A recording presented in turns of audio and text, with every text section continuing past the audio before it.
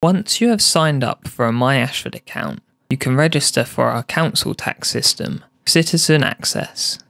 This registration will link your MyAshford and Citizen Access account together, meaning that you don't have to keep providing your login details to check your council tax details. From the MyAshford homepage, click on the My Council Tax link. Then click on Register for Additional Services. Select if you are an organisation or an individual.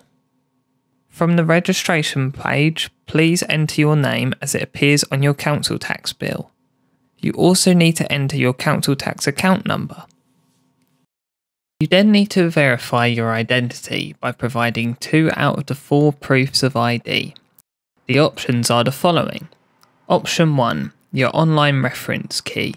This can be found on bills received dated 6th of October 2023 or later. You'll find the key next to the My Council Tax online reference key on your bill. Option 2, your postcode.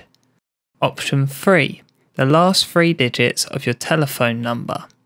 We need to have your number on our council tax system.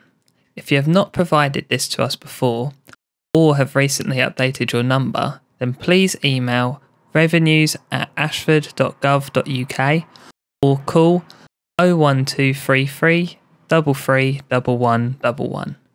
And finally, option 4, the last 3 digits of your bank account number. This is providing you pay for your council tax via direct debit.